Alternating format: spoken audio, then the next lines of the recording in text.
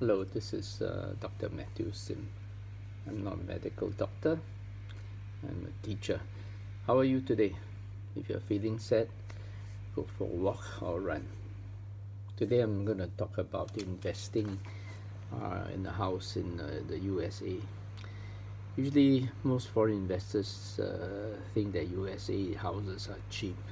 And in a sense, they are. They are cheaper than houses in Hong Kong, Singapore, Tokyo, and Korea. But the reality is that the houses are not as cheap as it seems. Even though US houses are relatively cheap on paper, the property tax is on the high side. There are taxes at the county level, there are taxes at the federal level. At the taxes at the county level, you have to pay between 3 to 10% of the value of your property, depending on where it's located, whether it's near facilities or schools and so on. And besides that, there are a lot of other hidden costs.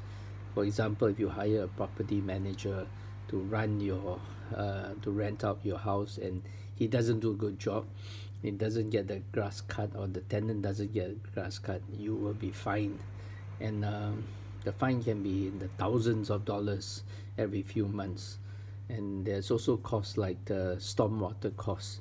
And if your house is vacated, and if someone puts rubbish on your garden, the city or the county will remove the rubbish and they will charge you at cost, very high cost.